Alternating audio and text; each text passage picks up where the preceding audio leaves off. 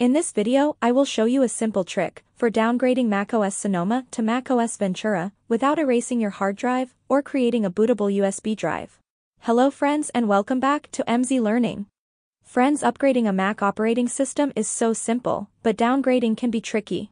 For downgrading your macOS, you need to download the full installer, create a bootable USB drive, back up your data, erase your hard drive, and then fresh install your required Mac operating system.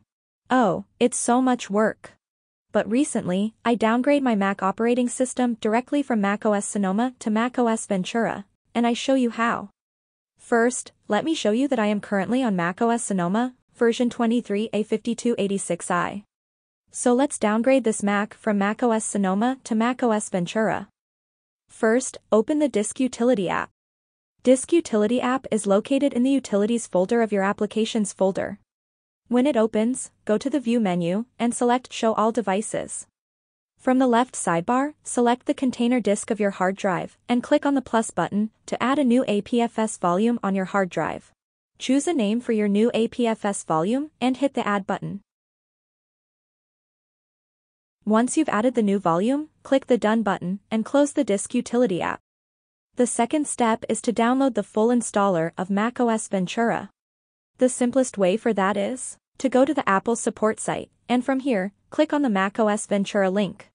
This will open the App Store and redirect you to the macOS Ventura download page. Click on the Get button. Your software update section will open, and you can download the macOS Ventura installer. This process will download macOS installer into your application folder. When the process is complete, your macOS installer will open automatically. Before I go any further, I want you to see that I am still on macOS Sonoma. If I click on the More Info section, you can clearly see the version number of macOS Sonoma. And here is the funny part. I don't know if it's a bug or Apple changed its policy, but now I can directly install macOS Ventura on my Mac. And I show you how. Click on the Continue button. Accept the macOS terms and conditions. Select your newly created APFS volume and click on the Continue button. Type your admin password, and boom! macOS Ventura has started installing on my Mac. This process will take some time, depending on your hardware configuration. macOS Ventura is installing on my Mac, while I am still on macOS Sonoma. It was not possible before, and if it's not a bug, then believe me, it's a super handy feature, especially for beginners. Anyway, I will fast forward this process to save your time. Now you can see, the first step of the installation is complete without any error.